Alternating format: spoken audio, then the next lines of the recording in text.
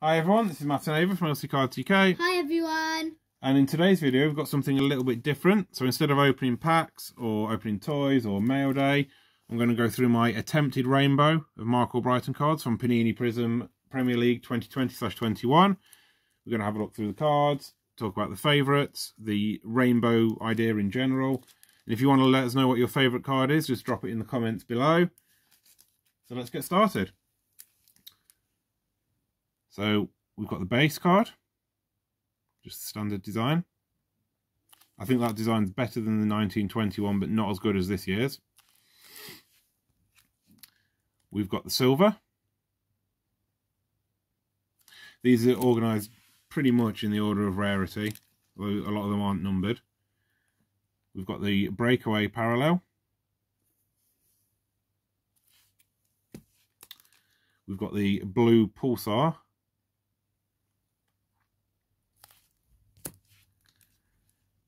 The red pulsar.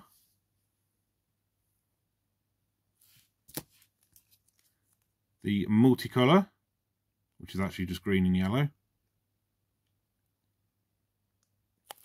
Now the idea of the rainbow, it's more of an American thing probably, but because we're getting a few of the nicer products here now in the English Premier League, it's a chance to put them together.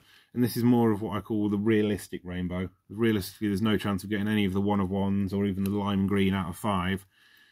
This is generally the realistic one, so it's ones that you've got a good chance of getting. So you've got the red, white and blue, which I think was the Fat Pack exclusive. You've got the pink wave. There is also a pink pulsar.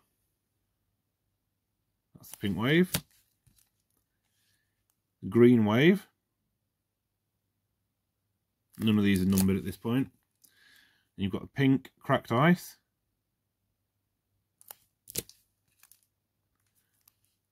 The red ice. A lot of these parallels are very similar. It's obviously just a way of Panini getting a bit more money out of the product, but being a crazy collector, you've got to go after them. You've got just the blue, which is the first numbered card, numbered out of 199, if you can see that. You've got the blue breakaway, which is numbered out of 195. Red mosaic, numbered out of 159. No idea why some of these numbers have been chosen. You've got the red, just plain red, out of 149. Another red one, the red mojo, out of 135. You've got the breakaway violet, which is numbered out of 99. Getting into some of the lower numbered ones here. Got the green cracked ice,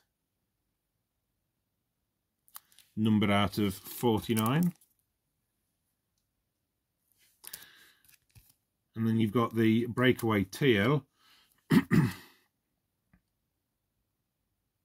which is also numbered out of 49 for unknown reasons.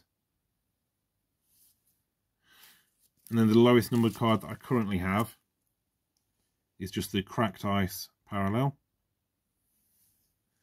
which is numbered out of 23. So there you go, that's all the parallels I currently have. If you were keeping track, and why wouldn't you have been? That's 20 different parallels so far, which might seem like a lot, but I believe there's something ridiculous like 40 in that year's set. So there's still plenty to chase after. I don't have the hyper parallel. I'm still missing the purple. I haven't got anything numbered lower than 23, and there's a load of those. So there's still plenty to chase after. Let us know in the comments below if you do any of the rainbows, if you chase after any particular player, or if you think anything of this concept, if it's something different, if it's something you might try and do, or if you just think it's ridiculous because there's so many different ones that it's just a money grab.